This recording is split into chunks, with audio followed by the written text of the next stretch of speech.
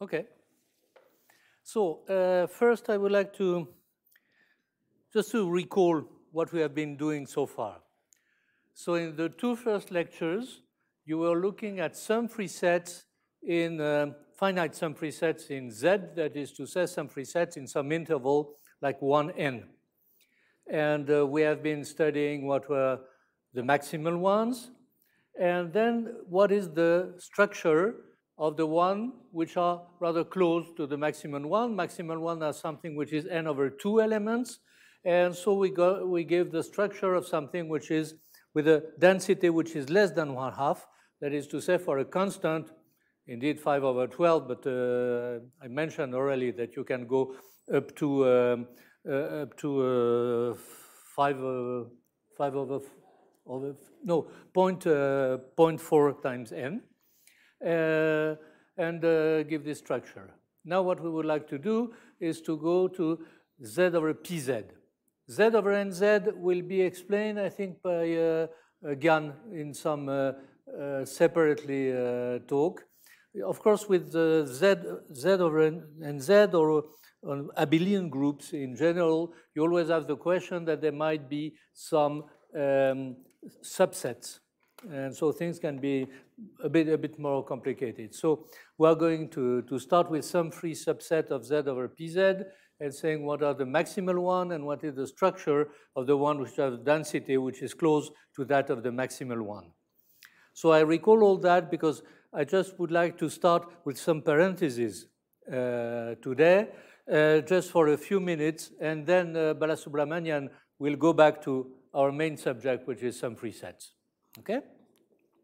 So we have been talking about Dyson, of course, and about the E transform and about Cauchy. So now Cauchy theorem, Cauchy-Davenport theorem, which is the one you see on the poster, has been proved in several instances. I think you give a proof of it, and maybe more or less, I don't know. You give a proof of it. You explain a few things about that, and definitely Mel gave a proof this morning by using this polynomial method. So maybe just to say a few words, I'm not going to prove it completely, but just to give a few words about the E transform, which is called the Dyson E transform by Halberstam and Roth in sequences, but possibly it is a bit abusive because it is quite implicit, at least in man theory, in the work of Mann and others.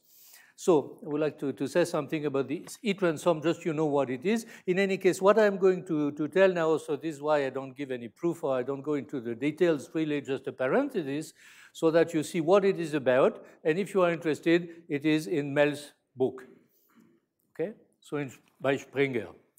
So just to tell you what is the E transform and to say something which is, let us say, a theorem, it's not that, which is the following. So again, we have AB. It need not be in a finite set, but there will be one point which is easier to mention in a finite subset, but okay. Let AB be two finite subsets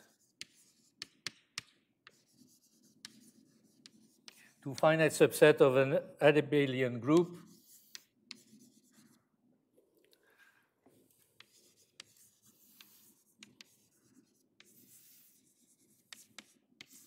G, and let E be an element of G.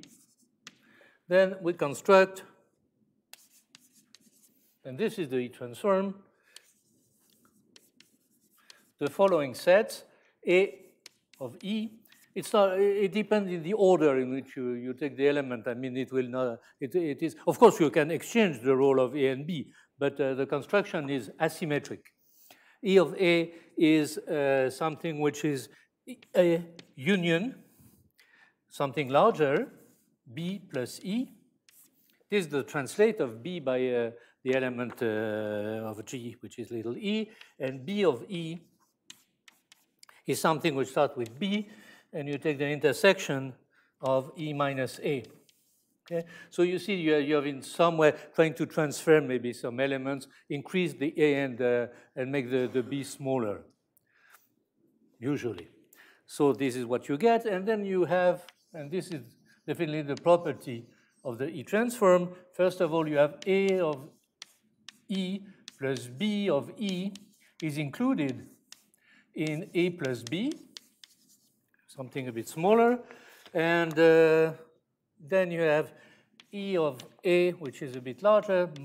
You subtract the element of A is something which is the element of B, where you subtract the element of B of E, except that this is translated, and all that was implicit or explicit. I was not at all your talk, but definitely it is.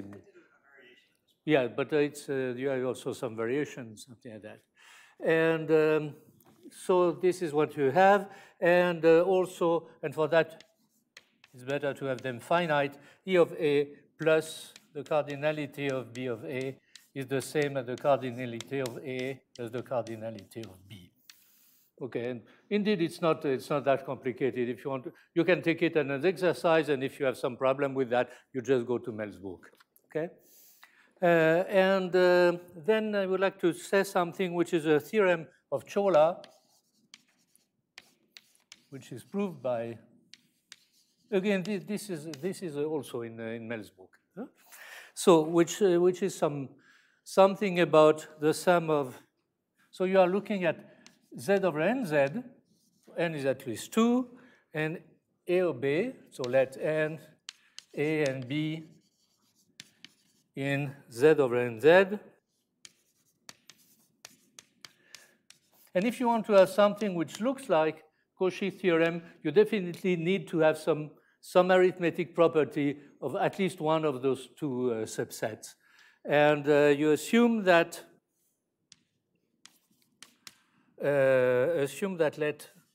that 0 contains B. This is not a big constraint because you can always shift B by one element. It doesn't change anything about the cardinality of the sum of anything like that. So this is not a big constraint, but it permits you to say something that you want to have, and this is a string constraint, that the GCD of B and N is equal to 1 when B belongs, when little b belongs to B minus 0. Of course, not for 0. So you ask that all the elements, all the non-zero elements, are coprime with N. And then you have the following. And then you have A plus B is larger or equal that the minimum, always the minimum with N. You cannot get something which is larger than the whole group, of course. And what is of interest for us is that you have something which is A plus B minus 1. Okay? So now you see that this is really a generalization of Cauchy-Davenport theorem.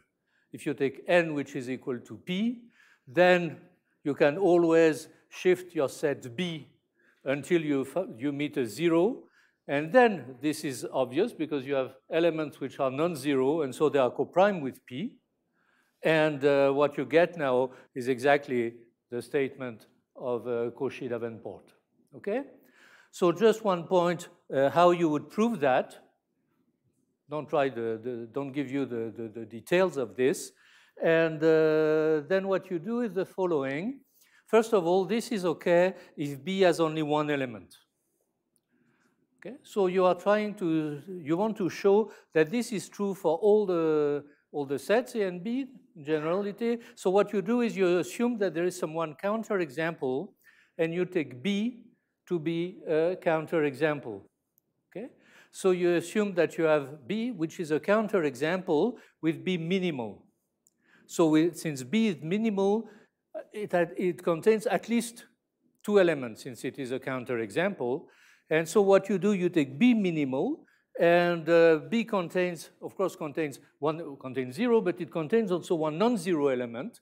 And what you do with this non-zero element, you do the following. You use the E transform with that element, And then what you do is just to prove that you still have, of course, first of all, everything when the minimum is n, there is nothing to say. This is absolutely trivial. So you assume that a plus b minus 1 is less than n. Okay, you start by that. Yep. And so you take the minimal counter example and you shift one element by an element of b which is non-zero, and this exists, and then you construct something which is another counter example, and this counter example, of course, as is a number of elements in B which is less than the minimum, and you are done. So it's really, you can see them in some ways exercises, and if you want to know more than that, you just go to Mel's book. Okay? So this was, I close the parentheses, and we go back to what was our subject, which is Sumfree sets. So I am now calling Professor Balasubramanian. Okay, please. Okay. Yeah, now we want to look at something on the Sumfree sets of Z or PZ. And we have already seen a few things. That if A is a subset of integers, if A is equal to 1 to n, and then the Sumfree set can have a density half,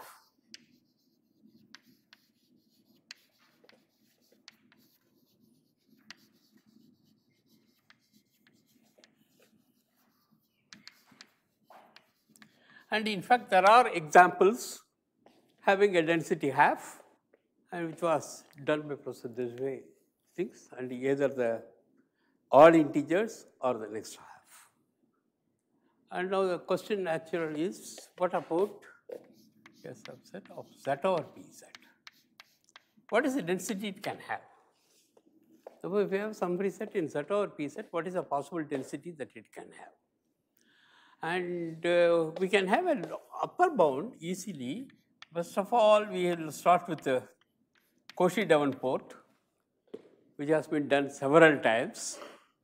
And the Cauchy-Davenport theorem says that this cardinality is bigger than or equal to 2 times the cardinality of A minus 1. Good. On the other hand, you can also realize that this, when you look at this A plus A, and it has an empty intersection with the A. Okay? Because A is Sumfree, and therefore A plus A cannot have an intersection with A.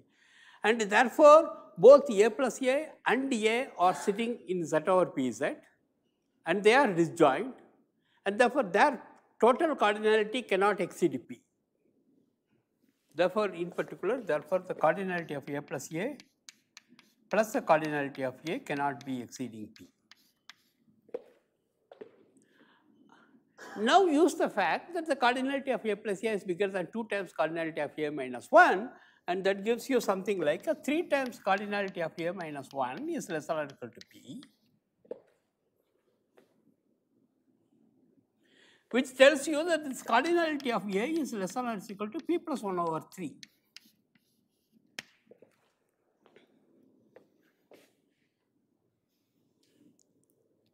Okay. Therefore, the density at most can be 1/3. It cannot be much bigger than that. Okay. And now I can ask the question, is it attained?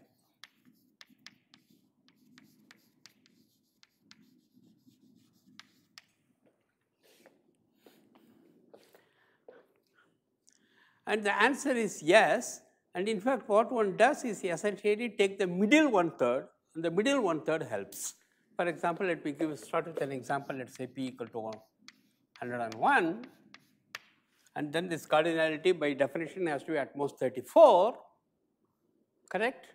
But you take the middle 1/3, 34, 35, 36, etc., up to 67.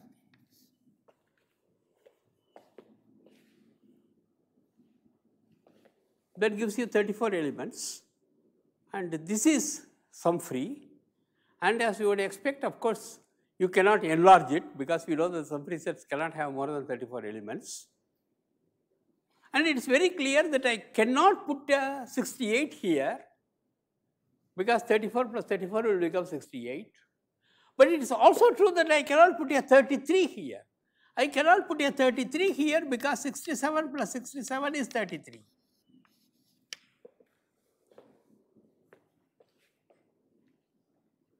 Okay. Therefore, in this, at least in this example, I cannot extend either of the ways. And it is also known that it cannot be extended because there can be only at most 34 elements. Good. And of course, this funny thing is nothing special about primes, but the same thing I can do for odd integers.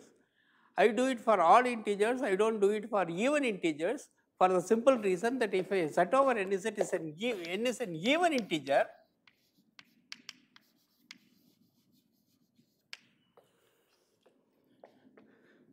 I can reach half by the same argument which Professor Deshouillers was explaining by simply taking the odd elements. Because if n is an even integer, then there is something called odd numbers. Okay? And therefore, I can do that. But on the other hand, if n is odd, then you can't do it. There is nothing called an odd integer or even integer. Okay? But the same thing can be done, and therefore, by taking the middle 1/3, you can get the density around 1/3. Even for composite, I mean, that's what I meant.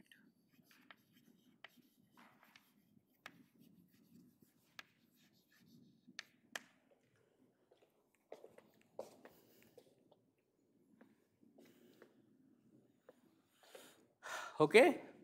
This raises the following questions. 1.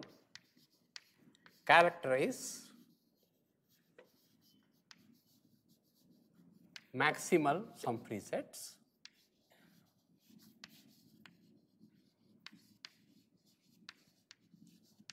In Z over Pz.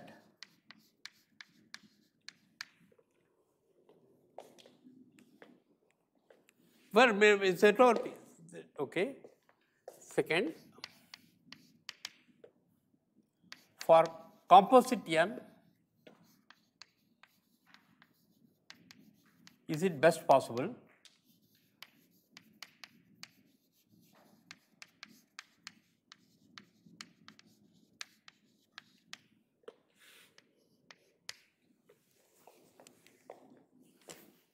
And 3, what happens if I have a set A whose cardinality is not a 1/3 but a little less?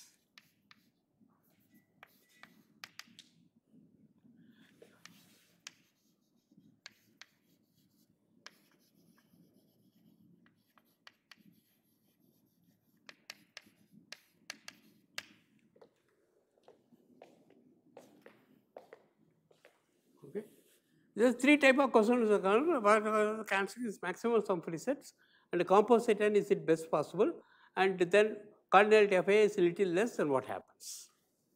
Okay. Before I give this answer, let me make the following comment. Suppose A is contained in a group, let's say Z over Pz even, for example, Sumfree.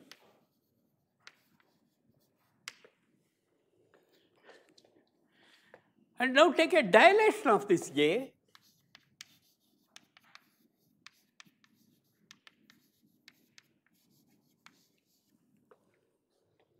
Any such dilation is Sumfree. Okay?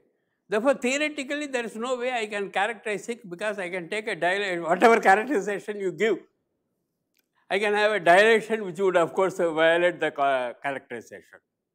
Okay? Therefore, one has to be careful. And therefore, I will now always, in the whole sequence, I will be making a wrong statement. Therefore, let me make that wrong statement. What I mean, when I say that A has a certain property P,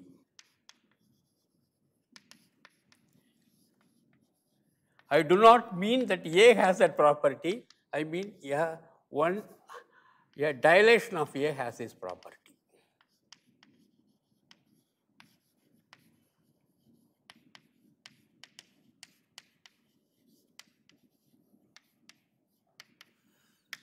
That is the sense in which I will be saying that set A has a property.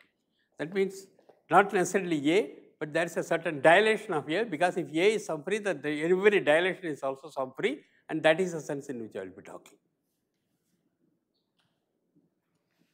Okay? And now let us talk about this. What is the maximal Sumfree sets? This characterization is known. This is exactly the middle one-third.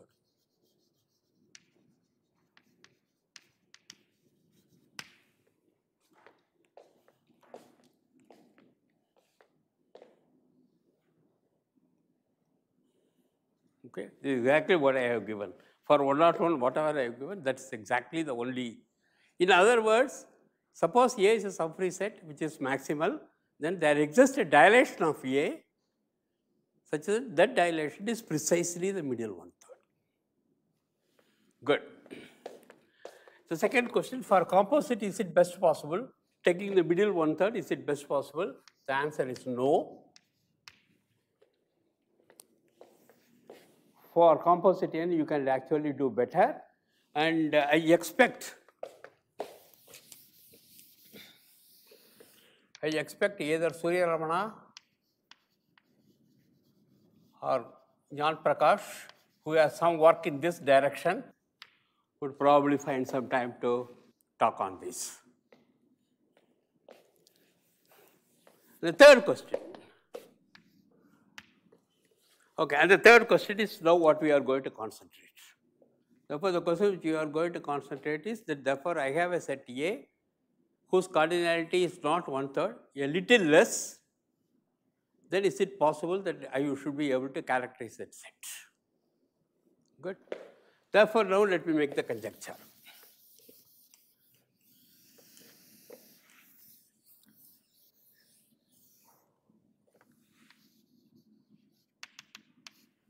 A is a subset of Z over P Z, Sumfree. Cardinality of A is C times P, where C is a constant less than one-third, but not too small.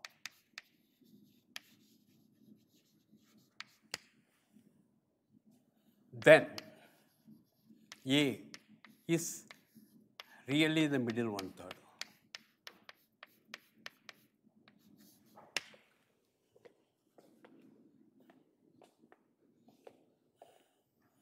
If A is one-third, then this is exactly cardinality of A to P minus cardinality of A is one-third to two-third. Okay. And if A is a little less, something like 0.3, then I am saying that it would contain between 0.3p to 0.7p.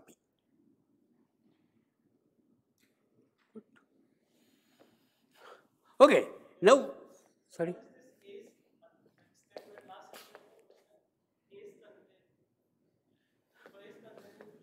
Okay, what do I mean is that I have a 0 to p. Let us assume that the cardinality of A is equal to 0.3p, for example. Yeah, okay. And then A is Sumfree. Then there is a dilation of A, okay, which would be sitting between 0.3p to 0.7p, which is what I mean by sitting in the middle.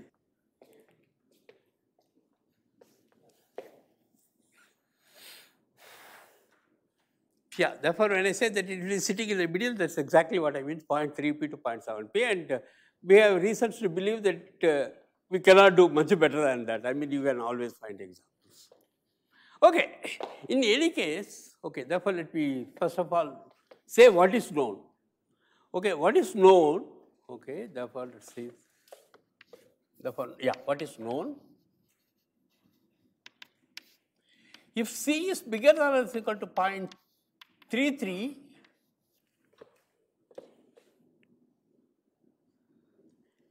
it is true, and that is due to Lev, correct, if I am going wrongly then. And if C is bigger than or equal to 0.324, then it is true, and that is due to Deshouillers and Freeman.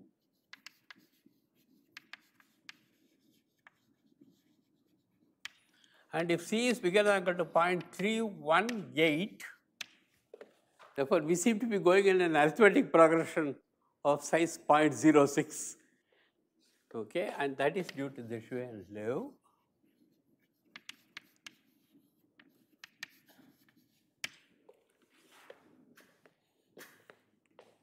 Good.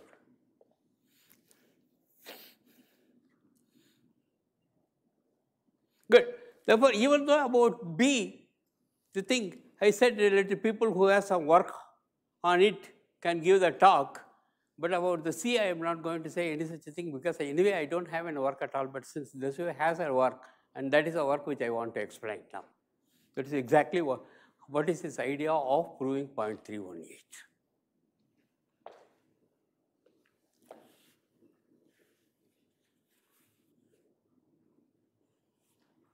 Okay, therefore, that is the theorem which we will be proving. That if C is therefore, if the A is a Sumfree set and the cardinality of A is bigger than 0.318p, then such a would lie between cardinality of A and P minus cardinality of A.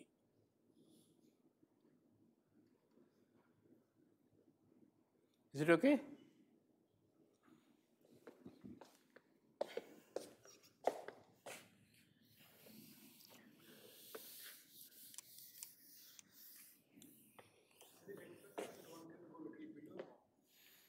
That's what we are working, and that's exactly the reason why he wanted me to give the things that we are working, and we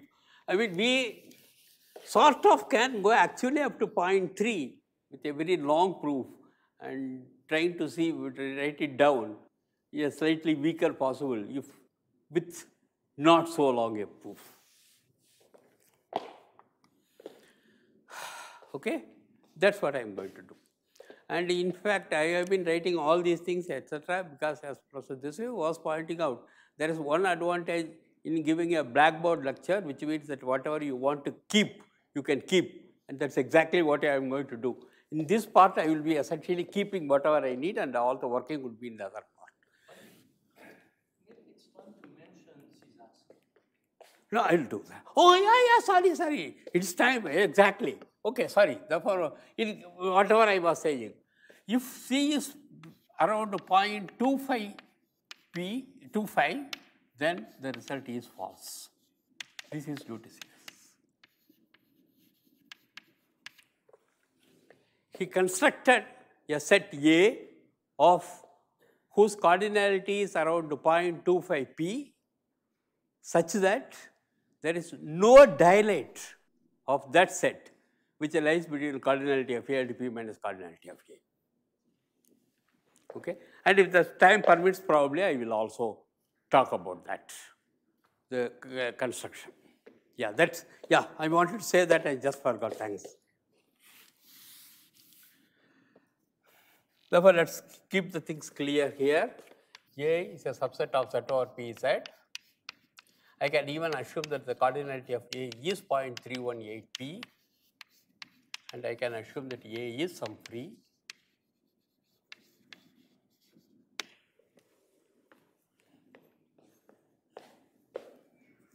Then I want to prove something. Okay. There is also another comment, again, which was made by Professor Deshouillers in his lecture. Okay, and therefore let me recall the comment, that there is essentially a folklore theorem which says, okay, I should also make it very clear. When I say A is in subset, at different times I will be using different model. This will be one model which I will be using. This will be another model which I will be using, and there will be a third model which I will be using for Z over Pz. Okay. At different times, different models will be used for Z over Pz. And the folklore theorem says that given this model, given this model, if A is uniformly distributed,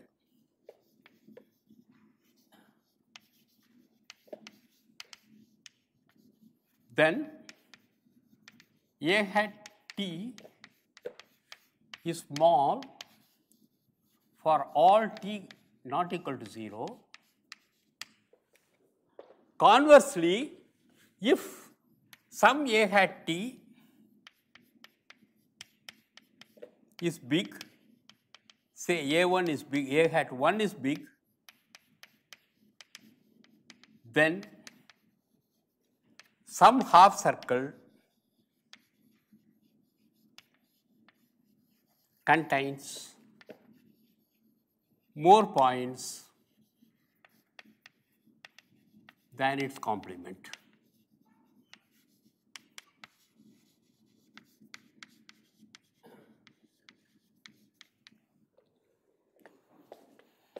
Therefore, if this a hat 1 is large, then something contains more points than its complement.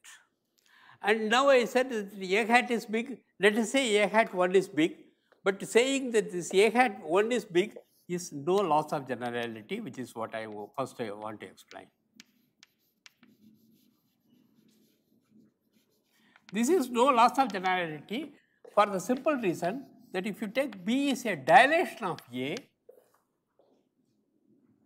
and then if you look at B hat 1, I have not defined B hat, but I think this has been defined 1001 times.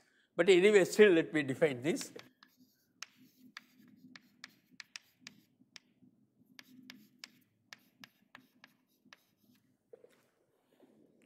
There is a B hat 1, which is nothing but summation e power 2 pi I T A by P, A in A, which is nothing but A hat T.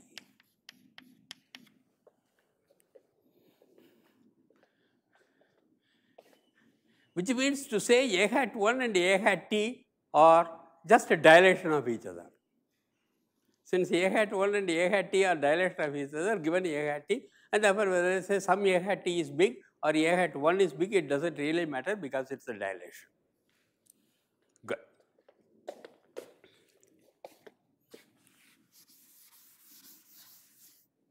And now, this particular statement, and so this way I also gave some statement to exactly say what this means, but what I need is a more precise statement than that, and therefore let me state that first.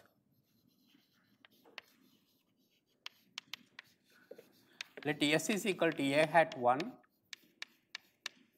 then there exists an half circle. When I say half circle, I take the third model, say u plus p by 2, which I mean I take the first model. Okay, half circle, say u plus 2 by 2, containing more than cardinality of A by 2 plus p over 2 pi arc sine. Arc sine is the same as what sine inverse as you write, cardinality of S into sine pi by p.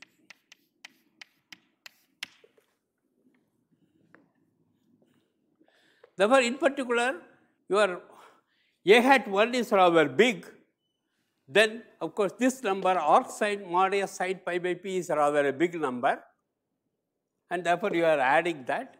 Therefore, there is an half circle which contains a lot of points. You know, cardinality of A by 2 much more than that. This essentially means that we should get actually a lower bound for A hat 1, okay, which is exactly what we are going to do next. Good. Up to this is okay? Yes. Sorry? I am writing small? Okay, oh, okay, I will make it bigger. Sorry.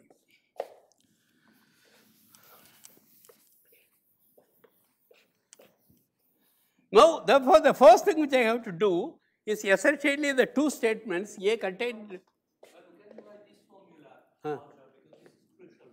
This is a crucial formula. Okay.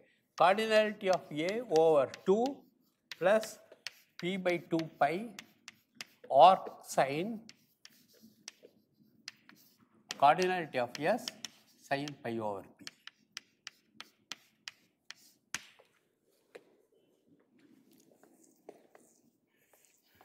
Therefore, it has more elements.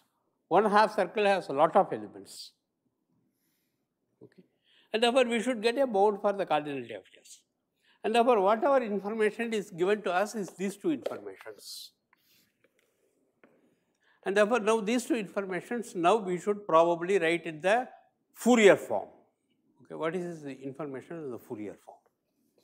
If I make a comment, you get from this the formula I was giving, but you will see that it's possible to get something which is better than the one I put. In some way, it is an improvement that we can get in this context. Yeah. And this is probably the strongest that is known today in this thing.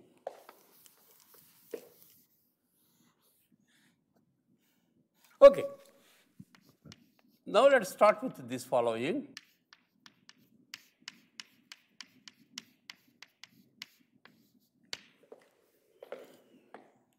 Okay. This is something which has been done 1,000 times, and therefore let me still do it once. Okay, this probably has been done because what you have is a summation over t, summation over a1, summation over a2, e power 2 pi I a1 minus a2 into t over p. And then you can interchange the summation.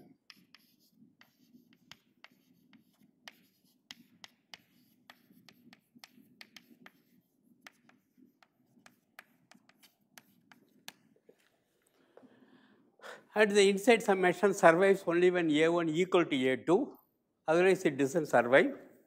And when a1 equal to a2, the inside summation gives you p, and therefore you get summation mod a hat t square is equal to p times k. Okay? But you know, in our theorem, we are now interested in a hat t for non-zero t. Okay?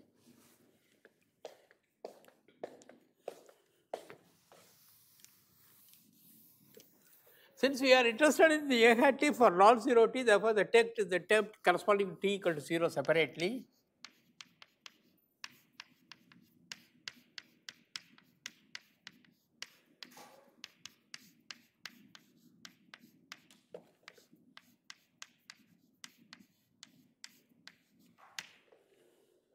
The term corresponding to 0, you can take it out separately. But again, by definition, a hat 0 is the cardinality of A, because it is some e power 2 pi a over a t over p. Therefore, this is cardinality of A whole square.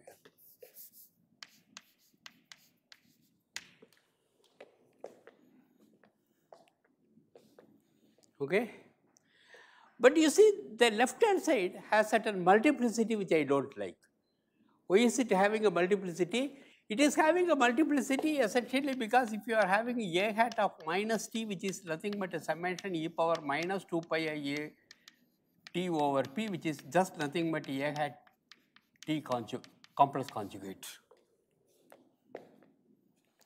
A hat minus t is nothing but the complex conjugate of a hat t. Therefore, when you are looking at the a hat t whole square, then t and minus t will give you the same contribution. Okay? The multiplicity I don't like. Therefore, let me kill the multiplicity. Therefore, in order to kill the multiplicity, the obvious thing is essentially now to take the set Z over P Z star modulo an equivalence relation, and this equivalence relation being x equivalent to minus x. Therefore, if in T, if x is counted, minus x is not counted. And this nice equivalence relation is perfectly okay. And therefore, it follows that summation T is equal T in T mod A hat T whole square is equal to P times cardinality of A minus cardinality of A whole square divided by 2.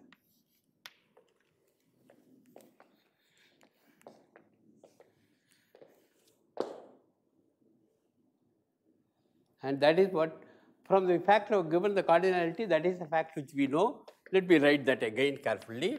Summation T belonging to T mod A hat T whole square is equal to P times cardinality of A minus cardinality of A whole square divided by 2, and I will leave the calculations to you.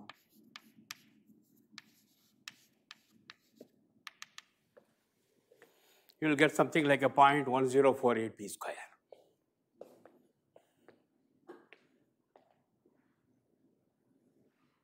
Okay. Therefore, this particular statement has been done in the Fourier form. Now, I have to write the other statement, A is Sumfree in the Fourier form. Therefore, now let me try to write A is Sumfree in the Fourier form.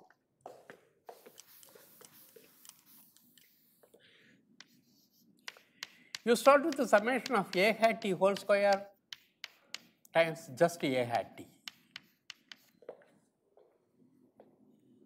If you look at the A hat t whole square sub A hat t, this is nothing but the summation A1, A2 e power 2 pi I, A1 minus A2 into t divided by p. This comes from the A hat t whole square, and then the A hat t gives you summation over A3 e power 2 pi I, A3 into t divided by p, and then outside you have a summation over t.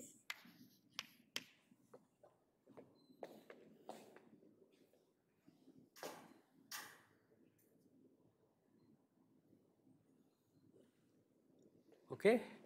And therefore, this is nothing but the summation over A1, A2, A3, summation over t e power 2 pi I, A1 minus A2 plus A3 into t divided by p.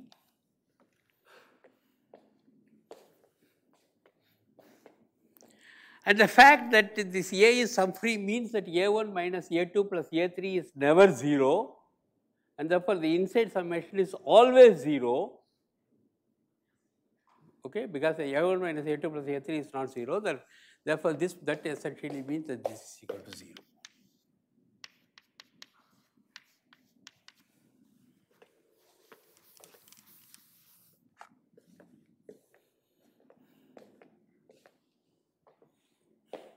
Now, as usual, t equal to 0, we separate it out and go modulo the equivalence relation, and therefore, t equal to 0, when you separate it out, you will get t is equal to 1 to p minus 1 mod A hat t whole square into A hat t equal to minus A hat t whole, A hat 0 whole cubed, which is just equal to modulus of A cubed. By the way, the relation you have that the summation of A hat of t modulus square times A hat of t is equal to 0 is exactly equivalent. Yeah, it's the same as Sumfree. So it's really a way. Yeah, we are not losing anything. Yeah, it's exactly Sumfree. And therefore, this is what happens. And then now you know that A hat t and A hat minus t are conjugate of each other, and therefore, you can combine both of them, and that would give you 2 times summation over t equal to 1 to t belonging to t, real part of A hat t mod A hat t whole square is equal to minus A cubed.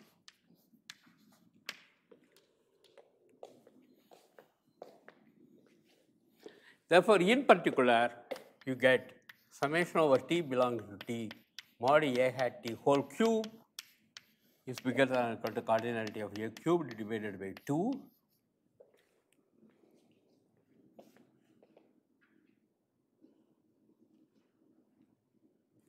And that I will leave it to you to check. That gives you something like a 0.016 p cube.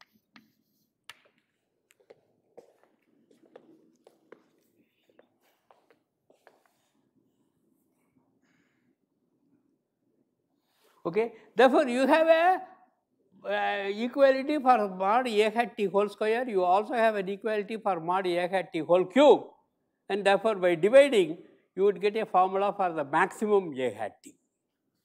Therefore, this gives you a maximum A hat t, which I am not going to write because I am not going to keep it, and therefore, you would already know that this is, I am not so interested in it.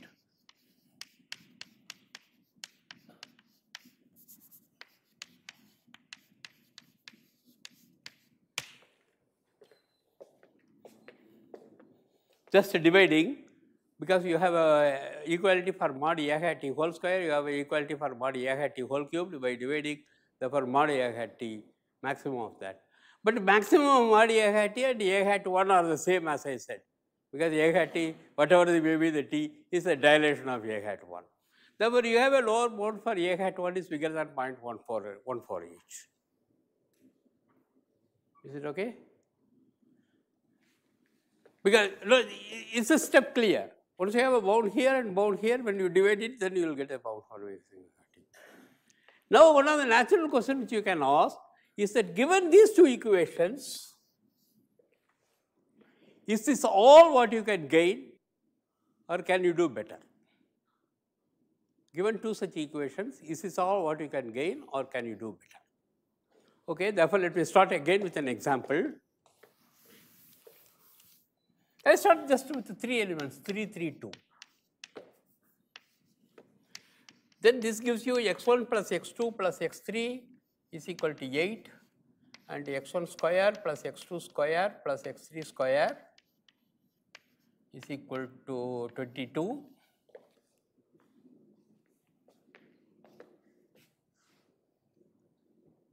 And if I use the same trick, I have a bound for x1 plus x2 plus x3, x1 square plus x2 square. This should give you a bound for the maximum.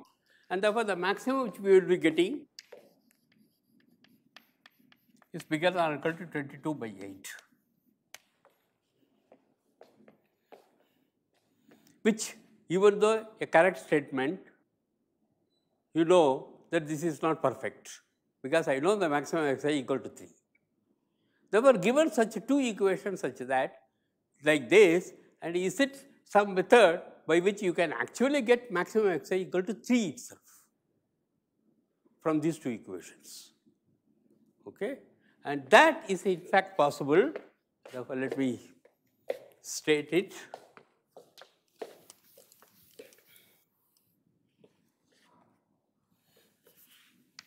Theorem.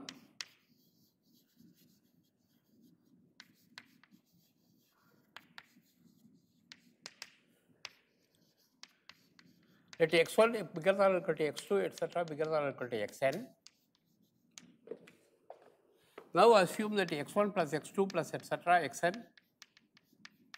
equal to a, and assume x1 square plus x2 square plus x3 square etc. up to x1 square is less than or equal to, sorry, greater than or equal to b.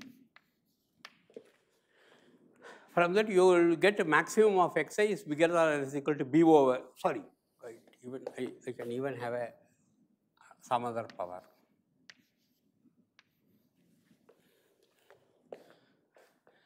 Then you will get a maximum of xi power L minus 1 is bigger than or equal to b minus a.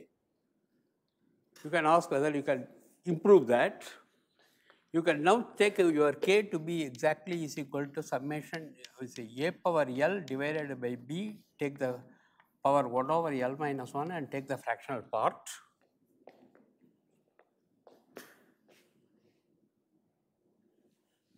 And then solve the following equations: ku plus v is equal to a, k times u power L plus v power L is equal to b.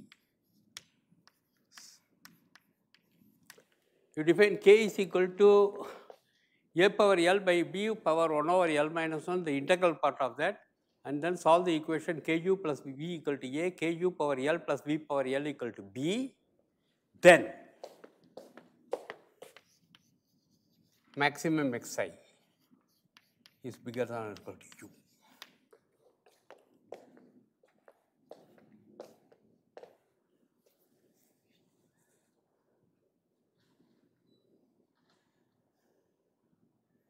Okay. Let us see how the thing works in our example, for example. Okay. In our example, A is equal to 8, B is equal to 22, L is equal to 1, 2, and therefore my K is equal to A power L 64 divided by 22, power 1 over L minus 1 is power 1, and this number is exactly 2. And then you have to solve the equation 2u plus v is equal to 8 and 2u square plus v square equal to 22. Oh, and you can also assume that v less than or equal to u always.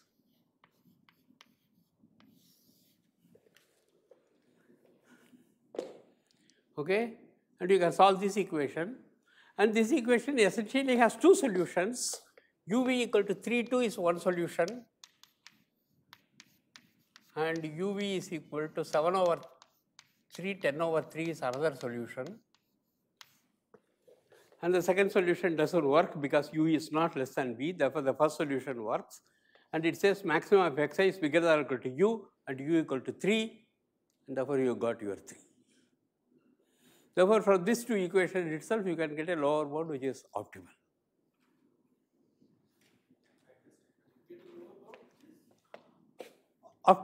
Optimal, yeah. Oh, sorry, this one, yeah, I solved 2u plus v equal to 8, 2u square, this main statement, yeah, okay. Therefore, I have x1 plus x2 plus xn equal to a, x1 power L plus x2 power L etc. plus xn power L is bigger than or equal to b, and then you define your k to be a power L over b, 1 over L minus 1, integral part of that, and then solve this equation, ku plus v equal to a, ku power L plus v power L equal to b, and then that u, x maximum xi will be bigger than or equal to u, okay. For any of you who are wondering what all these things mean, let me just say that given these equations, the extremal solution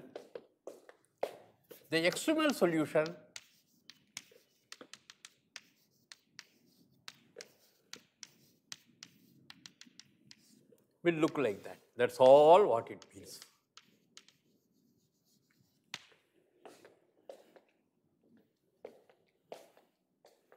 And that is where your ku plus v is equal to a and ku power L plus v power L equal to b, etc. all come. And that is precisely what I am going to apply in my case. And in my case, I am going to apply it with xi is equal to ati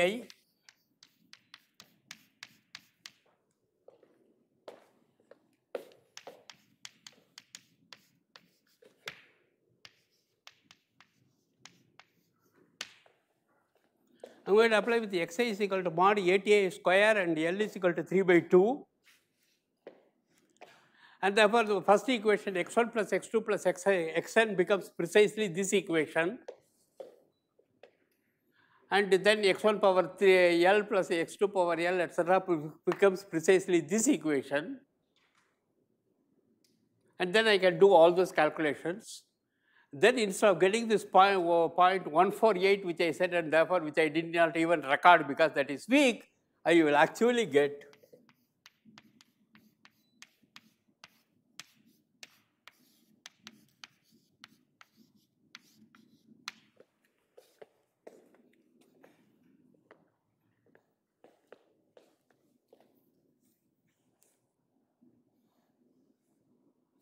I will get 0.152p, which is a slight improvement at that 0.148 of the standard argument.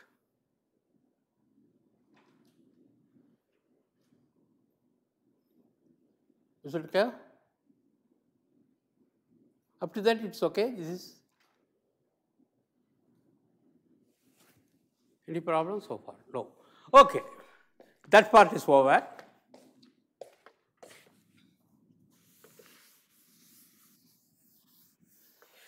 Therefore, I have got a bound for a hat 1. Of course, I am not getting a bound for a hat 1, I get a bound for maximum of mod a hat t, but on the other hand, it does not really matter. Maximum a hat t is which I can call a hat 1 by a dilation. Therefore, a hat 1 is 0.152p. And therefore, now you can use the theorem of Lev. The theorem of Lev says that is once a hat 1 is large, then there is a half circle which contains a lot of points. And in fact, it tells you exactly what it is. It is n over 2 plus p by 2 pi into r sine modulus s sine pi by p. And therefore, now use the theorem of Lev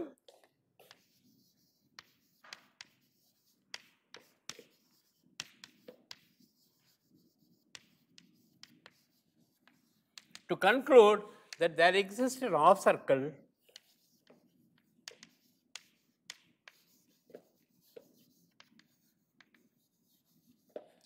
let us call u plus p, u plus p by 2 containing m points where m is bigger than or equal to 0.238p. Now, out of this 0.318 points, 0.238 points are already in a half circle.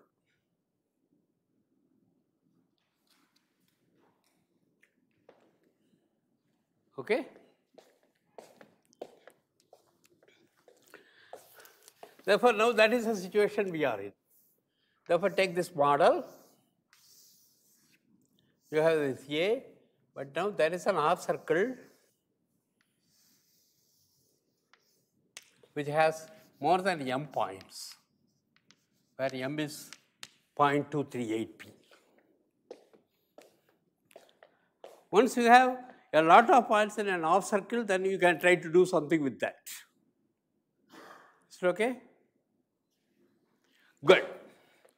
And now what? The next step is another folklore theorem.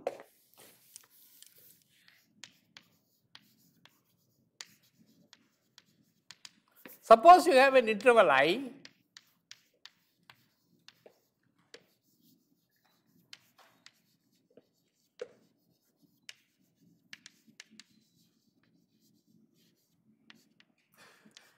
and A is contained in this I, and the cardinality of A is equal to m, then A plus A has fewer points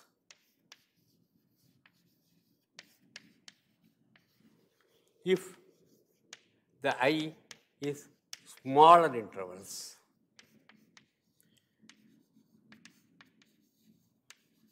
If you have a small interval and you have m points, the number of points are the same. If you have a small interval and m points, then the A plus A will be small. But on the other hand, if you have a spread, your interval is already spread and you have m points, then A plus A will be much bigger. Okay? And now look at these m points. Take their A plus A. Their A plus A, therefore take these m points, call it n naught.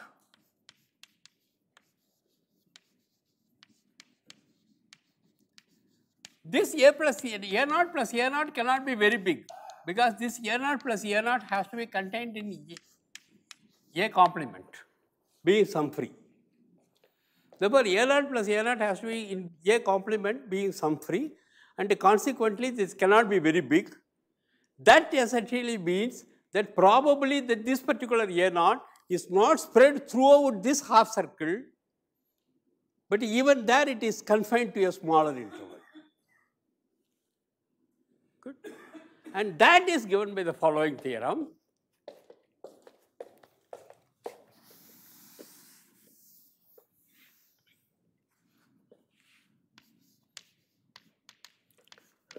Let A be contained in 0L, and assume that 0 belongs to A and L belongs to A,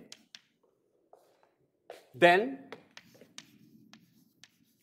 A plus A is bigger than or equal to minimum of L plus M and 3M minus 3.